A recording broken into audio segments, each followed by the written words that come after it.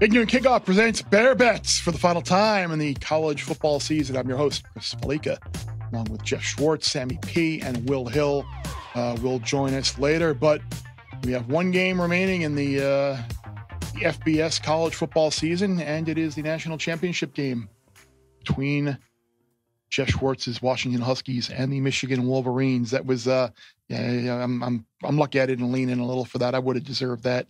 But we got two unbelievably dramatic games on January 1st. I won't necessarily say two well-played games, two crisply played games, two efficiently played games.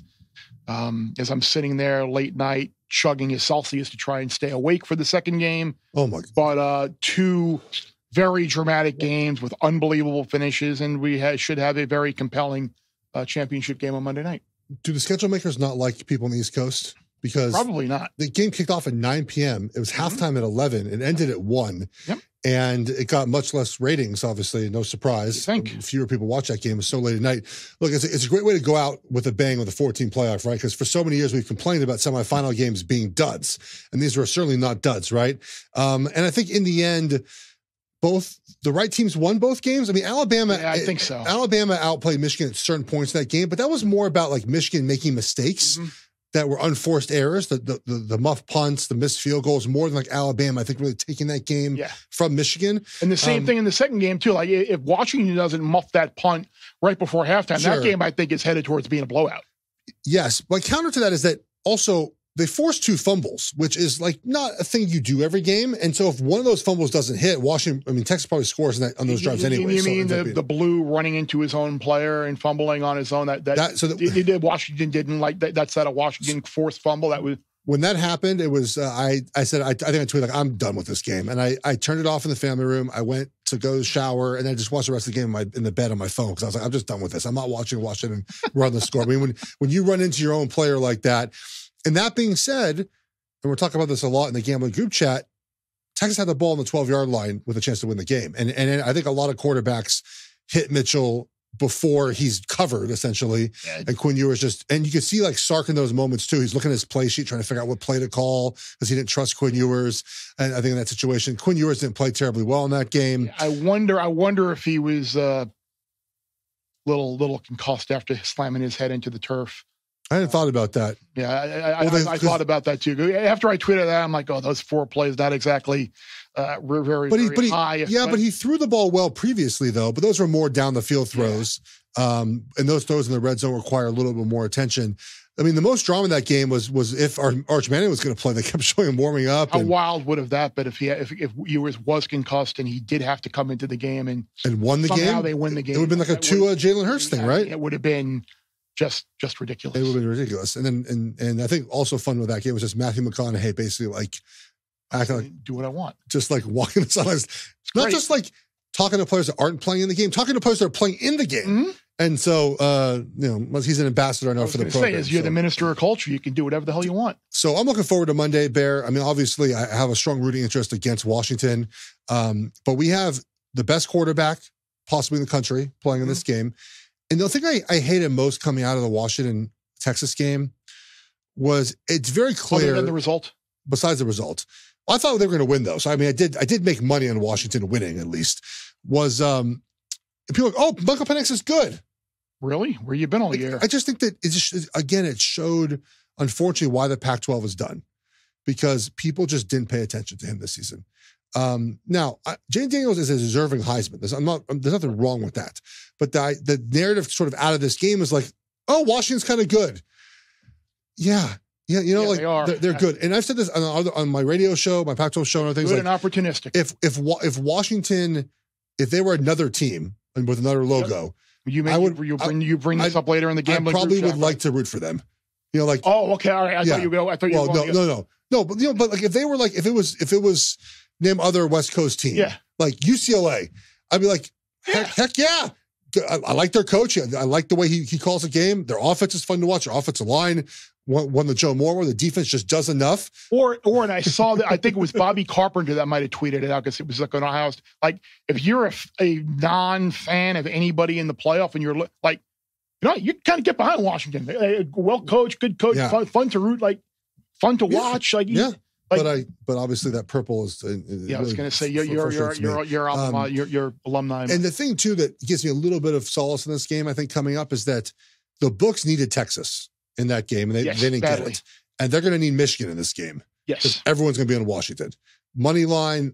The points, they're going to tease Washington probably. I was talking to one of the sportsbook directors out in Las Vegas, and they are underwater with Washington futures. And that probably makes me feel, I mean, look, we've covered this enough. You've obviously done this for more years than maybe I've been alive. That when the books need somebody to win, they usually they get it, especially when they don't get it the week before because they needed Texas, right? And they didn't get it. I mean, look to the NFL, right? I mean, they needed last week. They needed some combination of the Cardinals and the Commanders and the Patriots to win and cover, and they got two covers and a win. So it ends up working out in the end. We cover all of this, Bear, on the Gambling Group Chat. It's a lot of fun for the final season with you, obviously, with Sammy and with Will Hill and myself. And let's hear the Gambling Group Chat. We cover everything in this game. Talk a little bit NFL at the end with the number one pick in the draft as well. And then we'll be back on the back end for our best bets for the national championship game. Stay tuned. Final Gambling Group Chat of the college football season is here. We have 2 games remaining. We have the FCS Championship in Frisco between Montana and South Dakota State, and the other one Monday night, College Football Playoff Championship game. Michigan minus 4.5. 55.5 is the total. I want to congratulate Will, Jeff, Sammy on having the Huskies against Texas plus the points.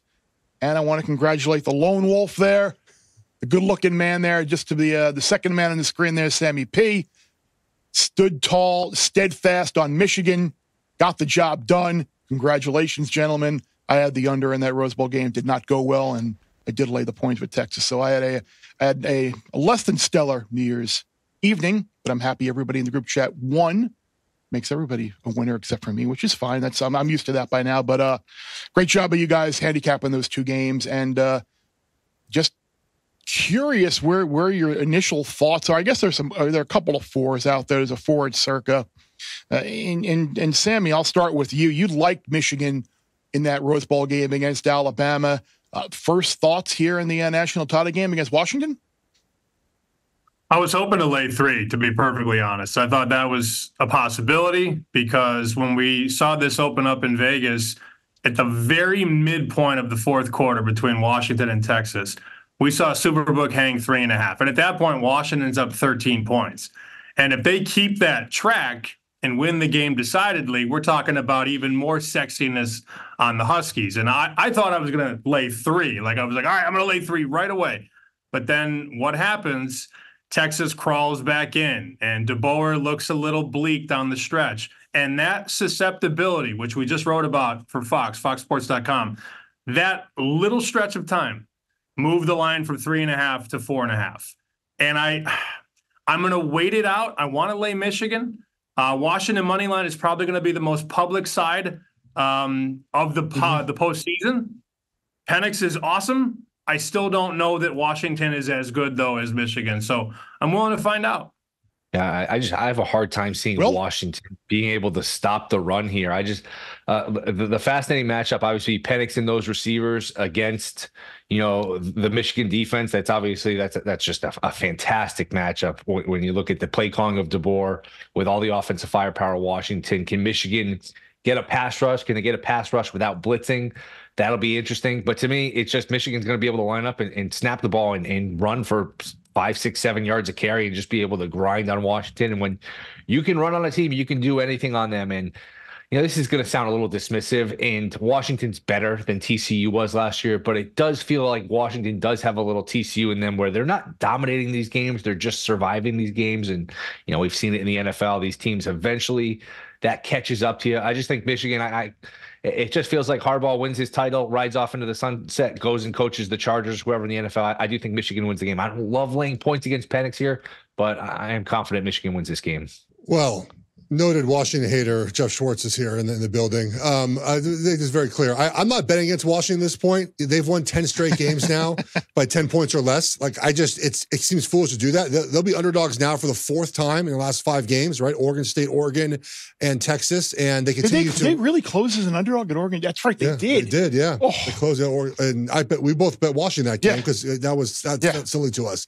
Obviously, look, their officiating numbers are sort of nowhere near what we've seen in previous champ. It doesn't mean they can't win this game. But let's review sort of what we saw on Monday, right? So Michigan wins a game where they didn't play all terribly well, right? I mean, McCarthy was a little bit off. I think he's better than people give him credit for, but he didn't play terribly well at moments in that game. The special teams were bad, and they won. Like, they won in playing a game that wasn't their best. On the other hand, Washington guys, Michael Penix has been good this year. He was on a whole nother level against Texas. Like, that was the best he's played all season long, by far, avoiding pressure and making throws down the field. His top 4 wide receiving targets caught 19 of 20 passes. I mean, it was an unbelievable performance. He checked the entire game. And if he plays that well against Michigan, Washington's probably going to win the game. But he plays a little bit less, they probably won't. And that being said, guys, Texas had the ball at the 12-yard line with 15 seconds left to win that game. And a halfway decent quarterback puts the ball right on Mitchell on 4th down, and that game's over, and Texas wins. So despite all of that, Washington playing as well as they did, and Michael Penix playing out of his mind, again, the game was close. Every game they play is close. And it's Michigan the team to finally take them down. Michigan has many different ways to win, in my opinion. They can run the football. They can play action pass. They can move the pocket. Washington allowed points to Utah this year. They allowed points to Stanford this season.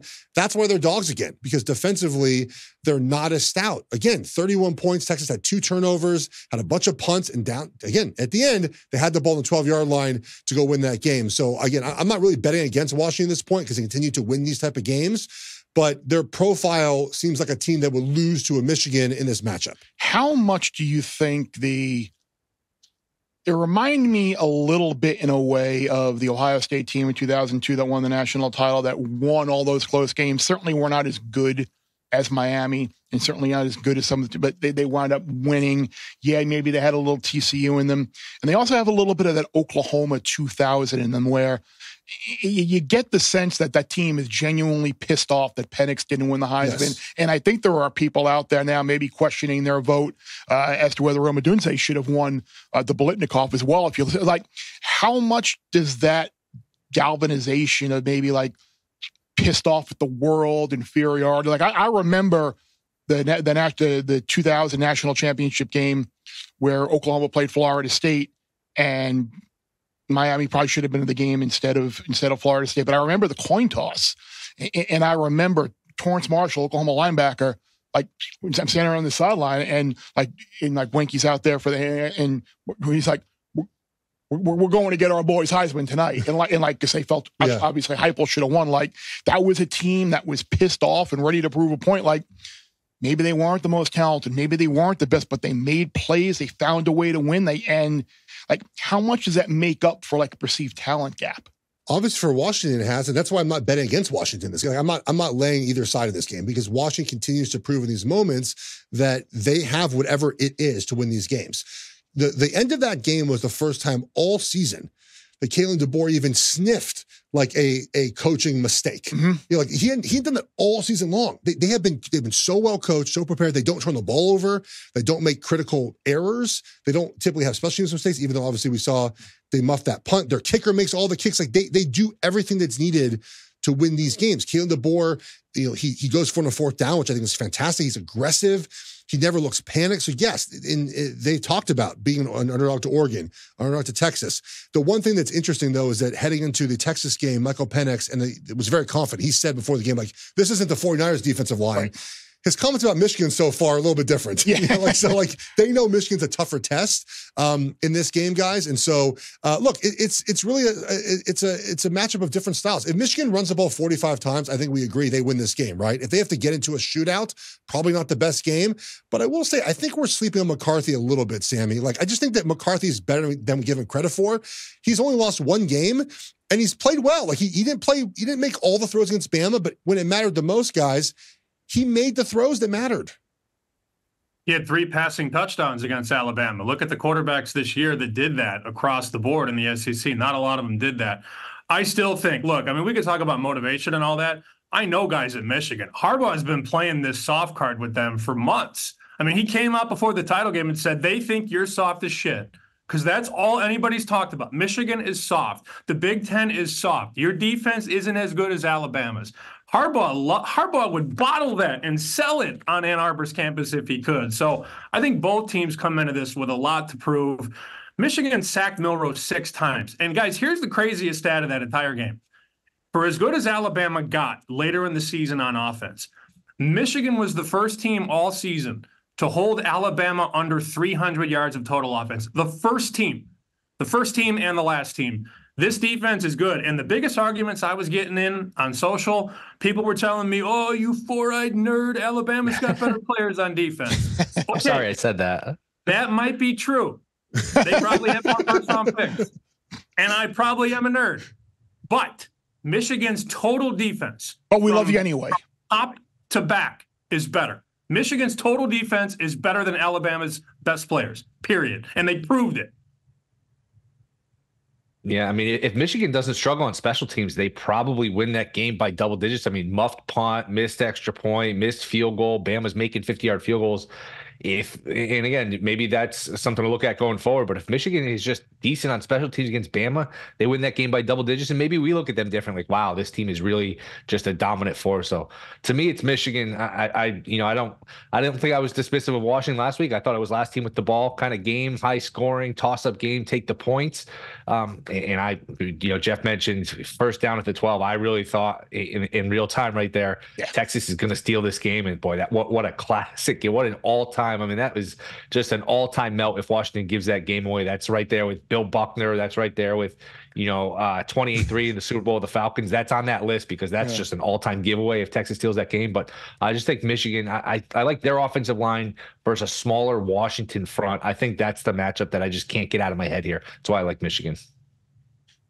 Yeah, I think that's what Sammy brought up too. And I think that's the important. It's very rare you get a team who's number one in the country, or in whatever, they're number one going in the playoff, like that has the opportunity to like play the perceived slight card that, and you can motivate your team. They don't think you're this, they don't think you're that, and in a strange way, the spying and the cheating scandal has kind of brought this group even tighter together. But you're right. It's funny about those special teams miscues too. Well, like I don't think there was anybody out there who thought that kid Fall was going to hang on to the ball and not fumble it into the end zone, and Alabama was going to recover for a winning touchdown there. That's one of those plays. I mean, I've probably seen it 4 or 5 times, and you don't want to give him too much credit because he did muff it to begin with. He muffs it at the 5, but he picks it up. He's got like a foot in his own end zone. He has to just not only pick it up cleanly, but get it out of his end zone and then, absorb the hit and hold on to the ball. The ball's in the wrong hand where he gets hit right where the ball is. Man, and good thing it happened. Not just, betting aside who you're rooting for aside, that would have just, you feel bad for a kid if he were to just lose a game like that. But just, incredible to watch that and rewatch that and say, how does he hang on to that football there? Hey, what's the line if there's no punts or kicks, Bear? Like, let's just say this is a flag football game. What's the line? No punts and no kicks. Michigan won. No punt. But if you turn it into no punts, no kicks, and you turn it into like a 7-on-7 like game, then aren't you going to like move up Penix and those receivers a little bit more? I don't know, but then you don't deal with the Michigan punter and the Michigan return men and the Michigan special teams. True. I don't know. Maybe it's a dumb question. I thought they'd been fine on special teams all year. I thought that was an outlier, kind of a fluky, just bad game, bad snap. They've been fine on special teams all year. So I'm sure, knowing Harbaugh, he's got a week to clean that up. He's going to drill the special teams in him. I'm sure they'll be more buttoned up on special teams for the title game here. So here's a question people on the West Coast are asking about Washington, because obviously we see the line, you see this sort of advanced, data about where they're sort of ranked in the country compared to other teams. If their name was USC instead of Washington, same exact stat profile, same exact way they're playing. Sammy, I'll ask you first because you make these numbers. Like, is this game 3 points, a pick 'em, is this game changed at all if the name says USC on the front and not Washington? In a traditional year, maybe, but not this year because Washington has an NFL quarterback that's probably a first rounder. I don't think it's that big of a difference. But historically, if you see USC, especially getting points, that's going to be a popular play. I think maybe a half a point or a point. Maybe it's 4, 3.5. It's an interesting question for sure. But I mean, anytime you get a very sexy offense with a really good quarterback, that turns into the public dog, especially if they're obviously in that role, like if Caleb Williams was in this game, he would get a lot of public money. USC money line would be very popular. Washington money line would be very popular coming into this game. I think the other fascinating point too about, the West Coast and all that, look, there is a world, and I like Michigan in this game. Doesn't mean Michigan's going to win. I mean, Washington could very easily win. They're a small underdog. There is a possibility, and I thought about this for a couple of days now, where Washington is the best team in the country and Oregon is the second best team in the country, right? Like there's a possibility where that's true because Washington runs the table, wins every single game, and Oregon lost to Washington twice by 3. That is a very real possibility, and still we're not talking about Oregon and we're not talking about Georgia. Why? I mean, look what Georgia did all season. Don't do this to me. That was mean. That was mean, Sammy. That was mean. There's a world where that's true. Oregon probably does 15 beat Texas, yards, though, automatic first down. That's just mean. Just dig it right into my heart. There's no digging. That's the fact. No, there's there is a non-0% chance that is true. Now, I think Georgia. I think Georgia's still the best team in the country, and they just happened to play their worst game of the year and didn't get in a couple calls went against them, and they lost to Alabama. But no, you're right. Does the Oregon Liberty result basically, does it help the committee be like, we're not putting Group of 5 in the playoff unless they're like a Utah or Boise State? What you want one of those teams in every year, right? It's like Liberty would have been, if it was a 12-team playoff, it would have been like Florida State Liberty would have been the matchup. Now, Florida State would have obviously probably played a bunch of their starters. They would have scored 0 points against that was my whenever, you got to put him in, you got to give him a chance. I'm like, it's college football. It's much different than the NCAA tournament. You don't want that. Like if you've got a special team like Boise State was, or like TCU was with Dalton when they won the Rose Bowl. Utah 08. That's fine, but no, who other than us who just happened to get a discounted price on Oregon when they fell behind early wants to see that. But we need to make it fair and inclusive, and everybody gets in and gets a chance because all conferences and records are created. Now you hit a nerve on me. You angry? Yeah, you got me angry now. Yeah, I think what we're going to see a little bit of the second half Michigan game plan that we saw against Penn State.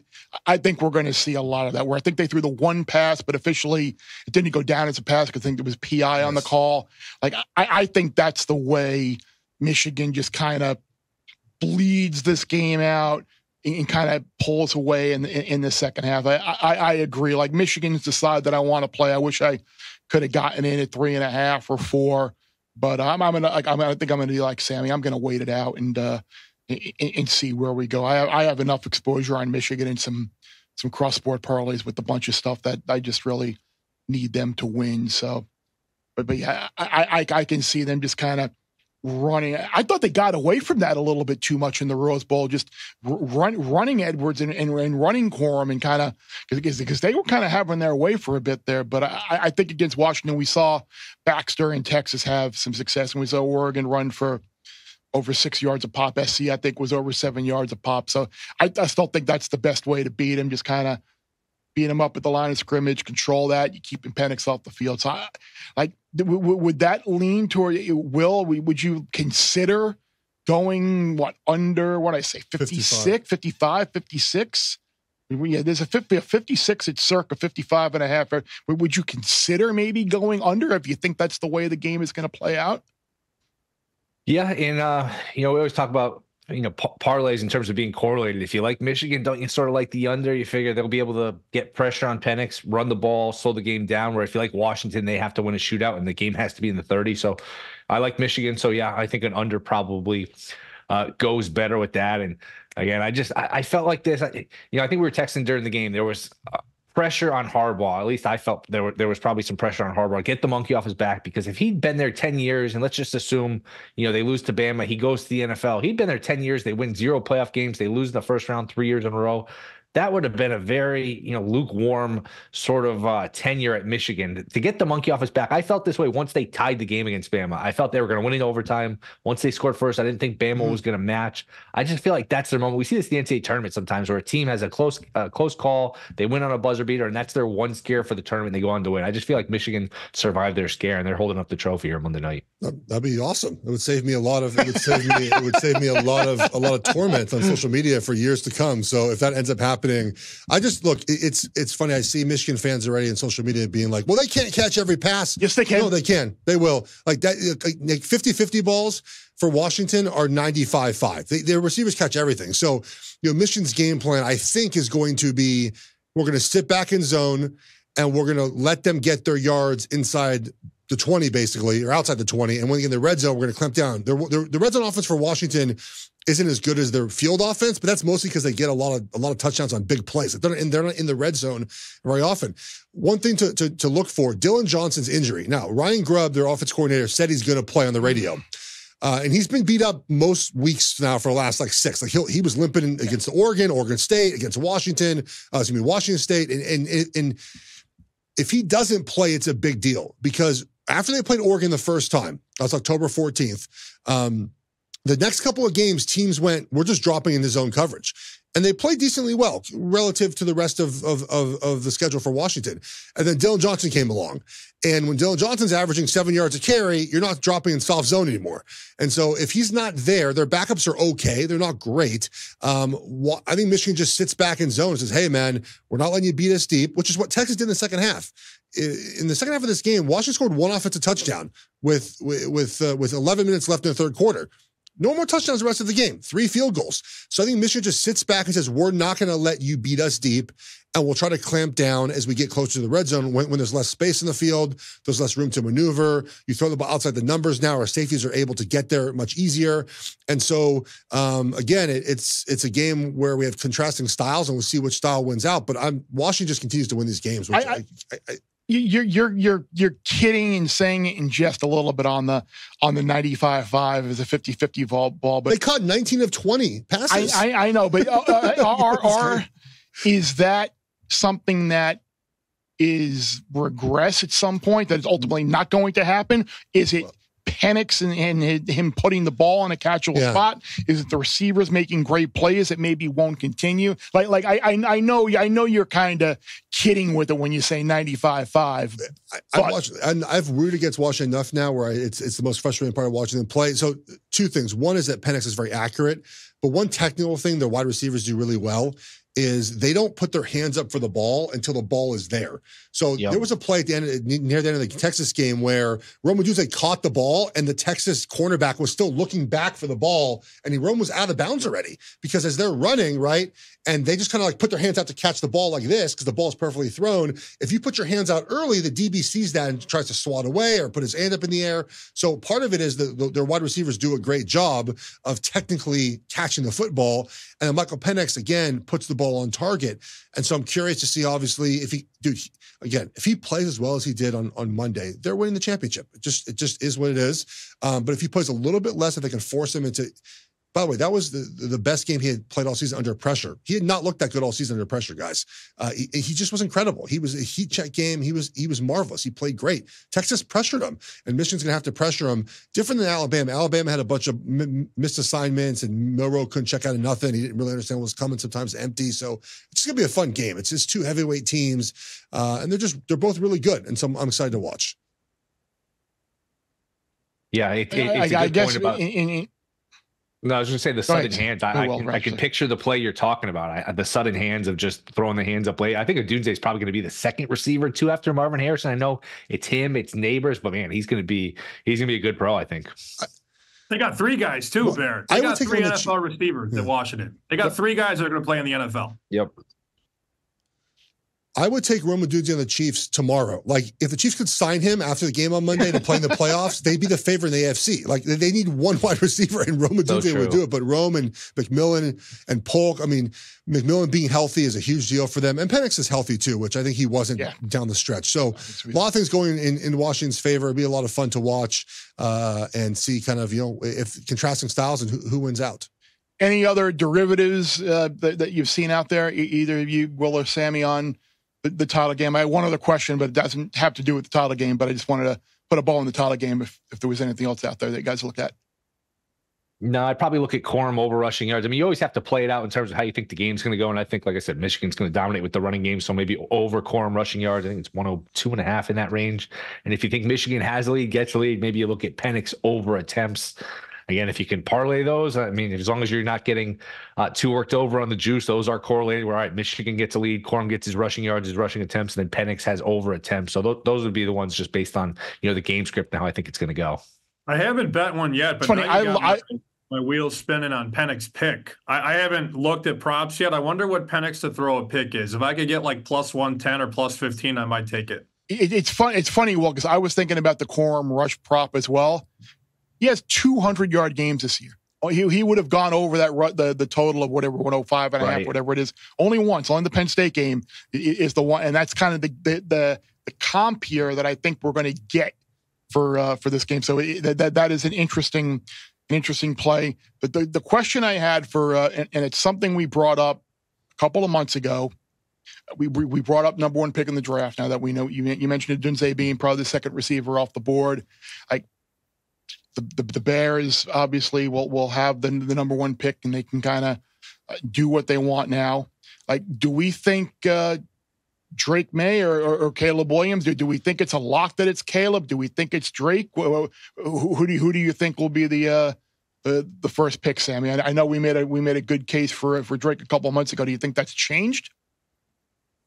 Caleb's still more likely. I mean, obviously he's the favorite. Let's call it 5 teams are desperately in need of a quarterback, and maybe there are 5 teams that would entertain, picking number one overall. Obviously the Bears are going to have number one, and I don't think they're going to keep it.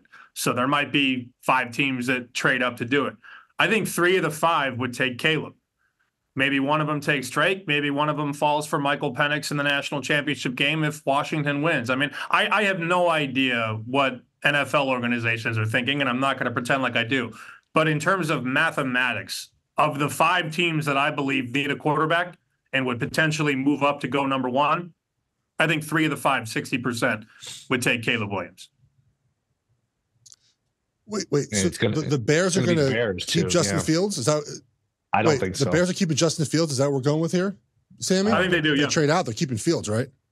I've said that all year. So if they box the Packers out of the playoffs, they're gonna think long and hard about it. So they're gonna keep Fields, and that means they're picking him as 5th-year option, or they're extending him like a long-term contract, like a $40 million a year guy. Is that because you if you pass on Caleb Williams or Drake Maye, you're saying that Justin Fields is our long-term quarterback, right? I mean, you're not passing on him for 1 year of one more audition year for Fields, right? So you paying him $40 million a year to be your quarterback? That'd be insane. Okay, but like I said, if they keep the pick, they're going to take Caleb. If they trade the pick, somebody else is going to take Caleb. But Fields still has 2 years left of team control.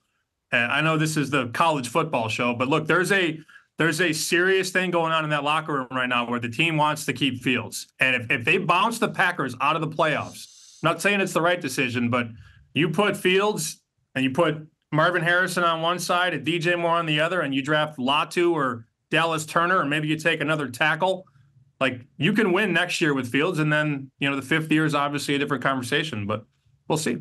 Yeah, that's the thing, Will. It's in Jeff. I mean, it is the college pod, not the pro pod, but I think it all kind of comes together here because you're looking at, would you rather pay fee? Because I think there might be a benefit either way. And I'd like to get all of your opinion on this, and maybe Jeff, just because you're more familiar with the dynamic of it, having lived through it. Like, would you rather pay Fields and pick up his 5th-year option and extend him, and then have you trade out of one and you're getting a couple of other rookies, immediate rookie starters on rookie deals around him, and you're able to kind of get lower cost people around him? Or would you rather say, okay, we're not paying Fields, we're moving on from him, we're trading him, we're going to take Caleb number one, we're going to have the rookie deal, and you can spend the money elsewhere around it for veteran guys? So I think there's an argument to be made in both scenarios, isn't there, Geoff?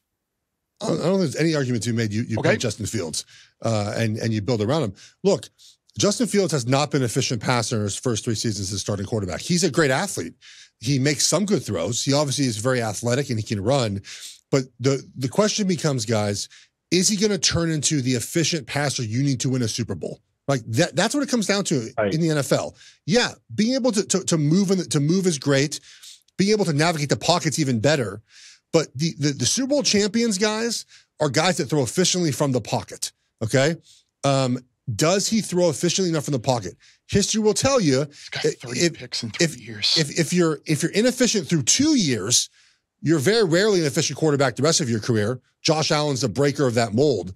But now 3 years of being an inefficient passer, now all of a sudden he's going to break out and be a good passer now in year 4, 5, 6, 7. I think there's 2 quarterbacks in sort of like the modern era. I mean, it's a long time, but let's say 30 years. It's Alex Smith and Josh Allen who started their careers as inefficient passers, and then year 3, 4, 5, 6 became something else, right? Alex Smith, obviously, when Harbaugh got there, transitioned to a better passer than with Andy Reid. And then obviously we saw what Josh Allen has done really in year 2 and on.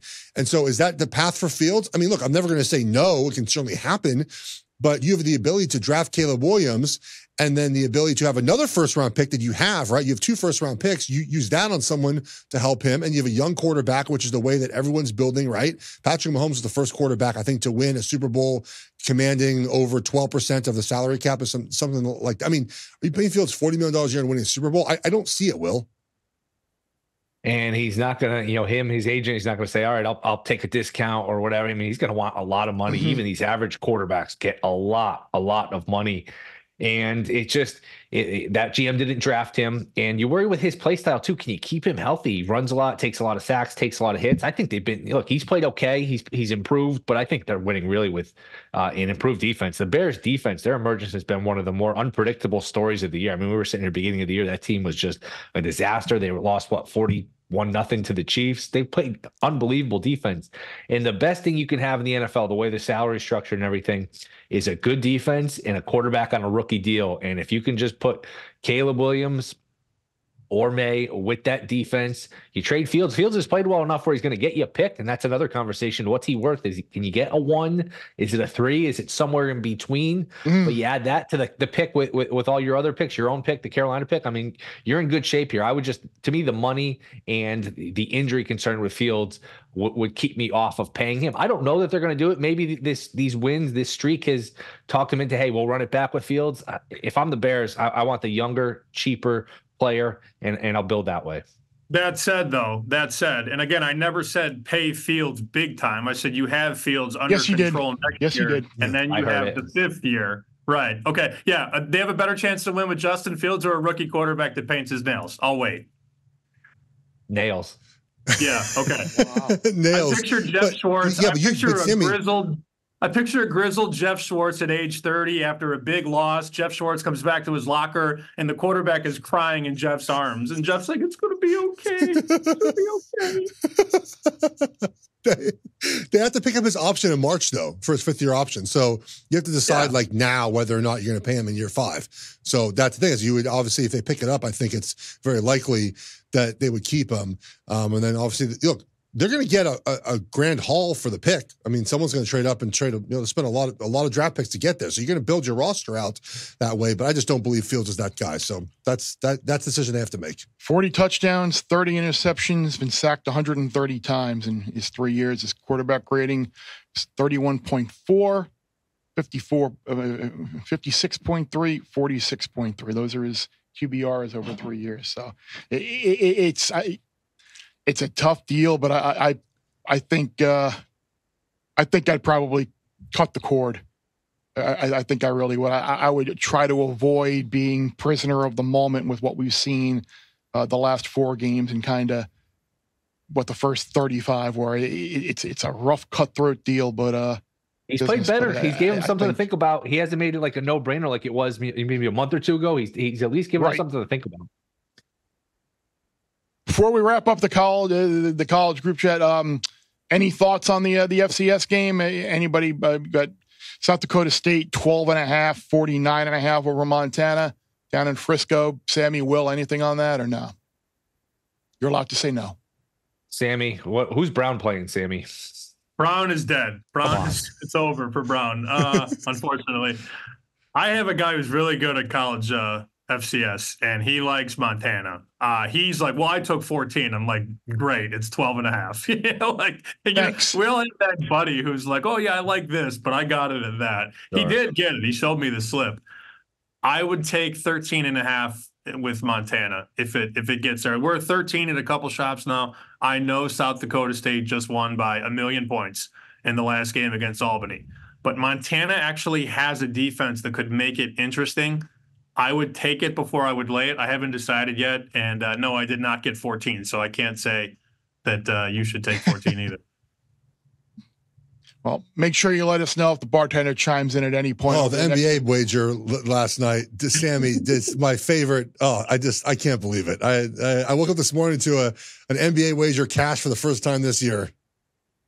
You know what's funny too? He texts me that I love the Thunder, and in 4 years he's never texted me anything about the NBA. And then the play goes out, and I got 3 DMs like, "This guy's not real." And I thought to myself, you know what? If he's real or not, does it even matter? No. Like, look at the results. Does it even matter anymore? It's like Santa Claus. The presents are under the tree. It doesn't matter who brought them. That's right. Well, hopefully we got some presents there in this title game. We've had some hits, we've had some misses, but we've had a lot of fun kicking it around this season. So appreciate all you guys' insight, and hopefully we'll cash here on Monday night. I'm a little worried, Bear, that all of us like Michigan, I think, in this game. I don't know if I like them per se, but I wouldn't bet against Washington. I'll put it like that. Michigan, I think, has more paths to win. Washington sort of has one path to win. Now, obviously, we're recording this on Thursday, so there's not all the props are not available for this game. We do have best bets. We do have other leans. Yep. Where are you sort of best bet, lean? Where are you thinking for this game? One play that again, you're mentioning about things that are up, not up yet. I haven't been able to find it. I'm sure it's going to get posted. I would look at playing no defensive or special teams touchdowns in this game. Okay. You've got two offenses that, for the most part, really don't turn the ball over very much. So the odds of a pick six or a scoop and score probably slim, especially I think Michigan's going to run the ball a lot. So, like, I don't think we're going to get a defensive. Maybe we get you could always get a special teams touchdown with how poorly Michigan's special teams played, and Washington's special teams weren't necessarily great either against Texas. But I don't know what the price will be on that. Yeah. I would look at it and consider, obviously, it's going to be favored. You're going to have to lay a number there. But I would look at no defensive or special teams touchdown in this game. I think the odds are slim we're going to get one. I like a field goal prop. I'm not sure what it's going to be yet, but Washington, remember, kicked 3 field goals in that game. Texas defense actually played well in the second half, in the fourth quarter, to kind of keep them in the game. And I think Michigan's game plan is going to be, again, I've said this on multiple platforms, said it for us on the group chat. Like, I think their game plan is going to be until the 20-yard line, you're not free to get wherever you want, but we're going to let you take underneath. Mm-hmm. And then the red zone, we're going to clamp down, which forces a lot of field goals. And I think on the flip side, I mean, look, when you run the ball as much as Michigan does, you can get backed up sometimes. And do you get backed up into field goals, And so I think field goal, like any sort of, 3.5 field goals in this game, 4.5 field goals, 4.5, probably 3.5 field goals. 4.5 seems high, but 3.5, I can see that. I think over 3.5 would be good. It's not obviously up yet. All right, let's get to your best bet for this game. Obviously, one game. Yep. You have a wager on. I have a wager on. What's your best bet? I like Michigan minus 3.5 in the second half of the game. Yeah, I know it's a little way out there, but again, I think the way this game is going to be played, it's going to be reminiscent of what Michigan did against Penn State when they went on the road. Okay. And he just kind of they ran the ball, I think, every play in the second half, with the exception of one, which I think that play officially didn't count because I think it was PI on Penn State. You're right. And the best way to beat Washington, number one, you can score on them by running the ball.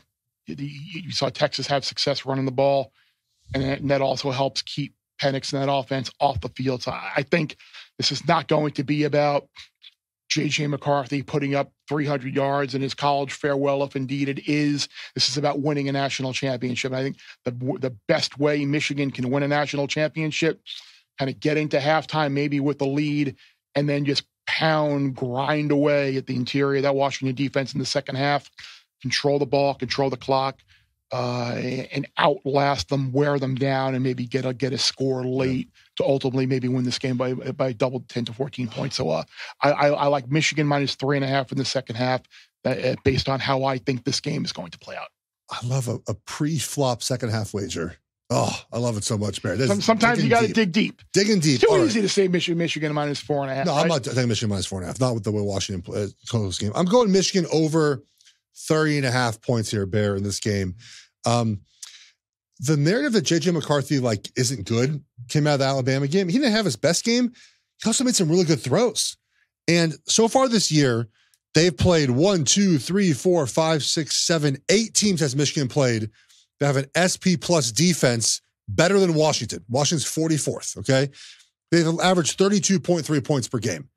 Washington allowed 28 points in the first half to Bryson Barnes in Utah, 33 points to Stanford, 31 to Texas, and Texas had opportunity to score more points there, right? Over 30, twice to Oregon. They allow a ton of points, Bear. This is what their defense is. They play a soft defense once they get up in games. So I think Michigan runs the ball. They put up touchdowns. And I think even this is one of those where Michigan's driving down the end of the game. I'm rooting for them to get from 24 to 31.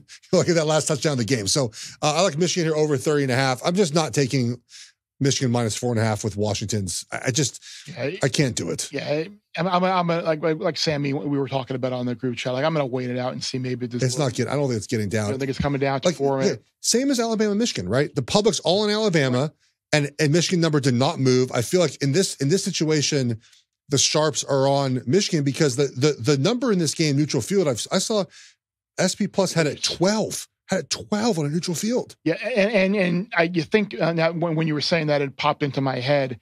In these title games, typically it is public, or people will just take the dog on the money line. Yes, which may give a reduced price on the favorite on the money line, or and you're laying the points with the favorite, or you're just taking the dog on the money line. I think that's kind of how it breaks down. It's funny, a couple of things that I was just sitting here thinking about. Where would Washington be if they hadn't basically had their hand forced into firing Jimmy Lake?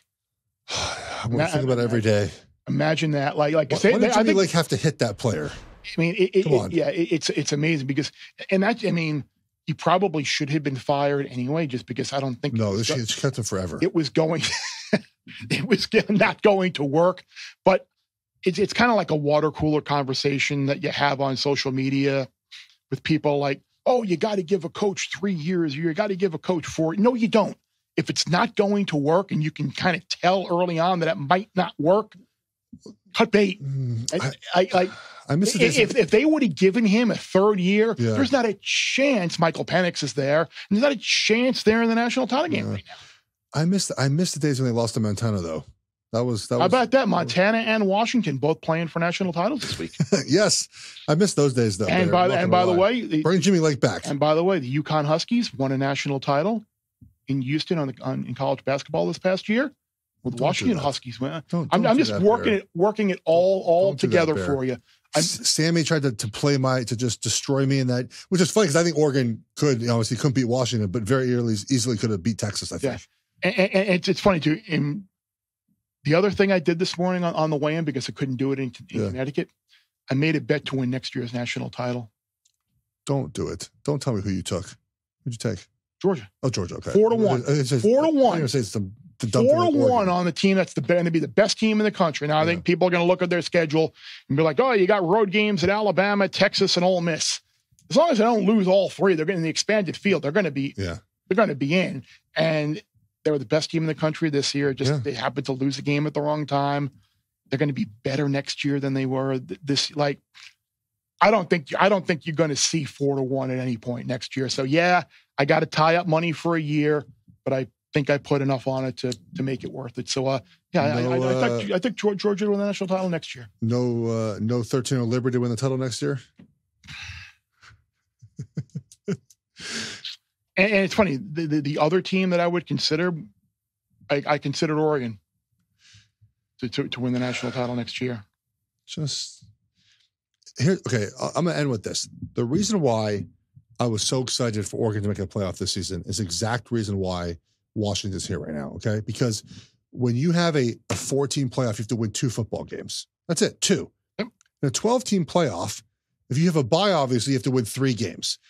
It's hard to win 3 games against top-level components like this every single week. One play goes wrong, one thing happens this way, you're out. This was the year to do it. If you're a 5 through 12 seed, the benefit is you have the home game. If you're a 5 through 8, you're not winning 4 games in a row probably as a lower seed. No. So it actually makes it easier for the top seeds to win. But how many schools in the country have enough depth or have enough special players? Washington has Michael Penix. He's special enough to get them through a long playoff. Next year, the playoff starts December 20th and ends January 20th, I think. It goes for a month long. It's a long playoff. How many teams in the country have the depth to withstand playing 3 or 4 games against top 12 opponents? The answer is like 4 teams. Georgia, Alabama, Ohio State. Now, Michigan next year loses. They lose like Alabama. I don't know about them in Ohio State. Sure, but Alabama loses, 15. I mean, Michigan, 15 guys in the NFL after the season. They're not going to be as good next season. By the way, so is Washington. Washington loses almost their entire roster. Washington's kind of in the same boat. So this is why this year I think was so important for a team like Oregon to get in there and a team like Washington to get in there, because it's unlikely you're going to be as good next year, and then also you're in a different conference next year, and this is a year where you have not really a super team like we saw Georgia the last 2 years. And Washington hit, they hit it right. But Michigan is the most talented, but they have the most NFL bodies probably of any team that was in the college football this season. You look at Oregon's road games next year. They go to Oregon State. Yeah, our schedule's not bad. At UCLA.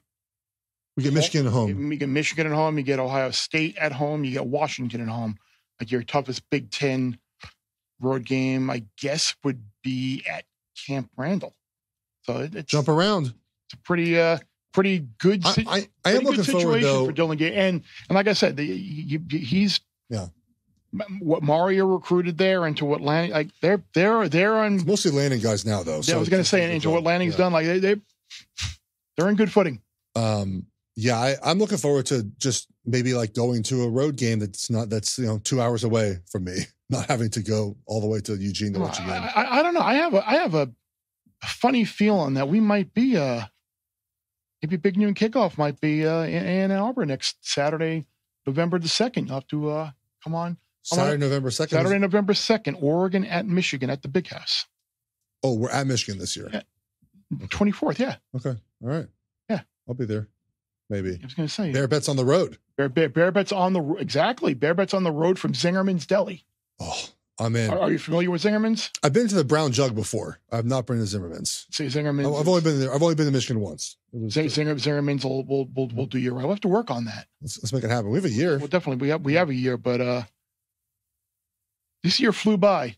It always does. Football season goes so fast. It's so funny that we're either going to get kind of like the comical middle finger of a Pac-12 team after the conference was ripped apart and destroyed of Washington winning the national title for that, or we're going to get the team involved in a spying scandal winning the national title that everybody's making the joke that it's going to be vacated at some point. But it was fun.